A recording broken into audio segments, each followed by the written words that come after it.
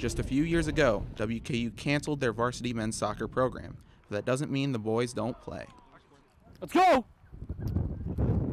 Led by a new coach this semester, the team is starting to turn around.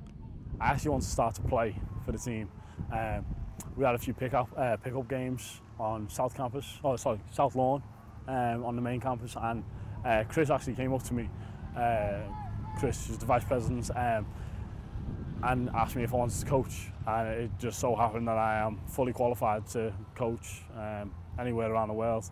Notice the accent? Coach Rob Bondi hails from Liverpool, England, and he has quite a soccer history. I started at a very young age and kind of played through, just recreational leagues. When I was quite young, I was 12 years old. I played for the Everton Youth Academy, and then kind of got injured, so that didn't really work out as well as the ones of the two anyway. Let's go! Let's go! Talk about credentials. Listen up, lads.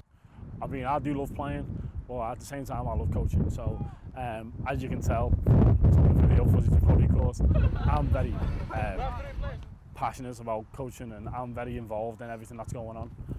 And the players definitely appreciate it. Having a vocal coach is very important. Keeping the players motivated, like I said, and really on task during the training sessions, and being able to make smart selections and substitutions during the games. I used to play here, and I barely came to practice at all. So last semester I wasn't motivated, but this semester is like everything is actually in place, more organized, players are coming out and playing. And motivation, effort, winning.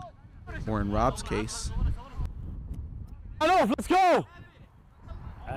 I tell a lot of the guys, I hate losing more than I like winning. Nonetheless, with Rob's guidance, the team continues to make strides. Reporting for the Extra Point, I'm Tyler Poe.